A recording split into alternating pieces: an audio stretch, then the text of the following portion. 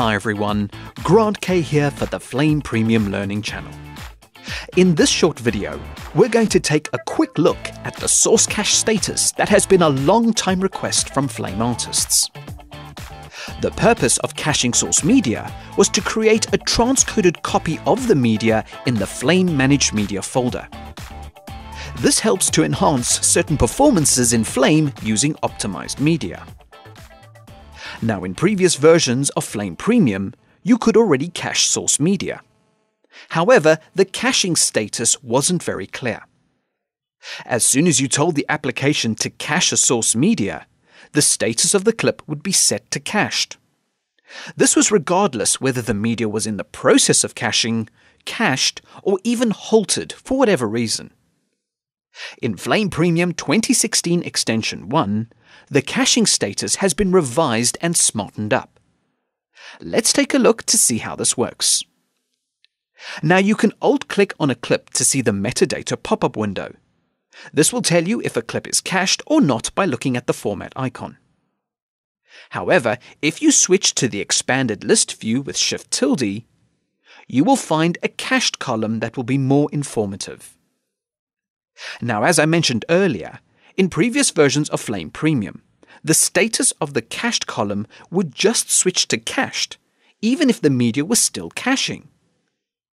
This led to loads of confusion as to whether the media was uncached, in the process of being cached, or actually cached. This has now been changed.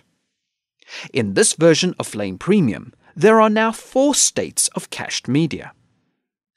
The first state is uncached. This means the clip is uncached and nothing is currently happening. Now select a bunch of clips and call up the contextual menu. Under the Media menu, choose to cache source media.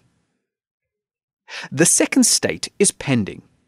This means that the clip has been submitted to Backburner and is in the queue to be cached by the background services. The third state is caching. This means that this clip is currently in a state of being cached. And the fourth and final state is cached.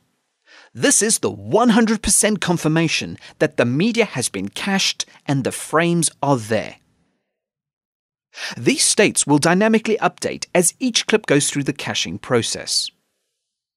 So the caching states will definitely allow you to track caching tasks, as well as pinpoint any issues that could occur.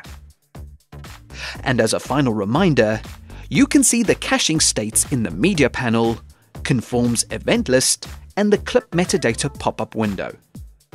Comments, feedback, and suggestions are always welcome and appreciated. Thank you for watching, and please remember to subscribe to the Flame Premium Learning channel for future videos.